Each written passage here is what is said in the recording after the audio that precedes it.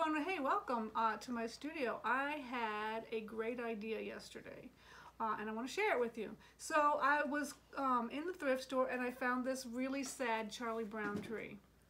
And I thought, I'll take it home and fix it up. And then I had this great idea. Why not hang my little mini paintings on the tree?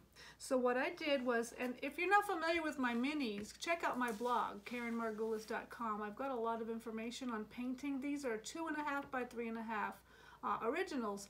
And all I did was I took a little wire that had lights. You can get them anywhere now at this time of year. And those little mini clothespins. So you can see, all I did was take the little mini clothespin and stuck it on the tree, and it's lit by battery, very convenient.